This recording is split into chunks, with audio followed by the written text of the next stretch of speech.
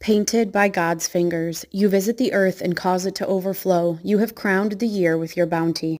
Somewhere, miles away, crops push their way towards harvest and waves roar and tumble onto the shore. Windswept forests sing their timeless songs, and desert animals scurry into the shadows of cactus and rock. Within a matter of hours, night will fall, the dark sky will glitter with moon and stars, and sleep will force itself upon us. Life will continue on, uninterrupted. Appreciate it or not, the canvas of nature will go on being painted by the fingers of God. In the midst of the offensive noises of our modern world, there stand those reminders of his deep peace. Wisdom for the way.